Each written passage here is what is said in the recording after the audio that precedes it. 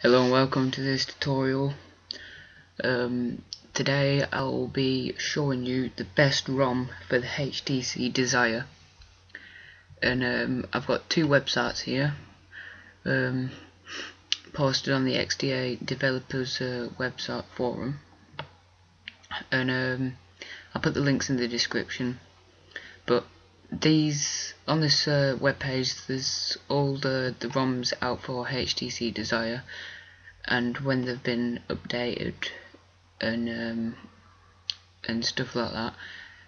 Well, I've picked out one of them which I've installed on my phone, which is actually quite a good ROM, fast, stable, everything's working on it, and I recommend it.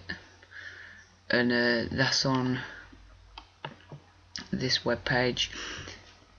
It's called Cybernodo Mod 2 Bravo v4.0, and it's basically like, it's quite stylish, as you can see here. There's quite a lot of stuff you can do with it. As you can see, it's in like a different language, but you can change that when you first install the ROM on your phone. I used Clockwork Mod Recovery to install this. If you need a tutorial on how to do that, then just let me know. But most people know how to do it, so that's basically what it looks like. There is more features to it, but obviously it's not going to take a picture of them all. But yeah, it's a really good ROM, and I recommend you to download that. One point I kind of got stuck on is actually downloading it off this website, but here I'll just tell you how to do it. It says download official thread, and you might think, oh, is he stupid or what, because it's a big massive download. Click in there, but if you click on it, it actually comes up on like a foreign page. It's like really hard to understand, and you're thinking, well, where the heck do I download that? Well, there's versions here like 3.5, V3, V2 and V1. Well, basically just click on one of them links.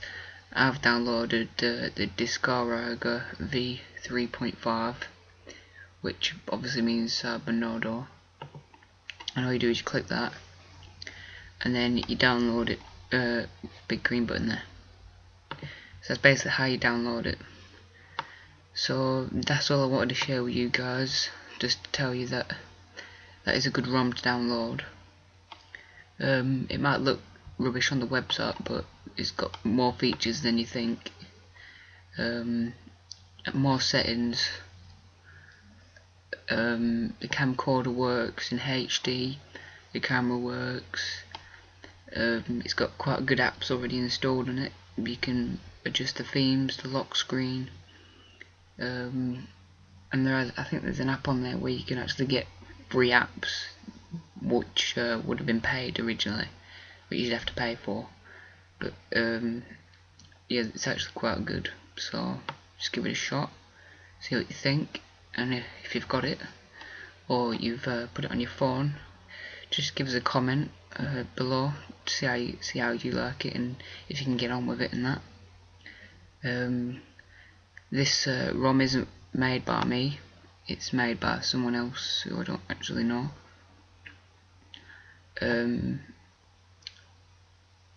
Yeah, just have a look around. If you want to give the developer some credit, just have a look around on that page. I'm sure it'll tell you who it's by, but I'm not sure at this moment in time. I ain't going to start scanning around, wasting your time.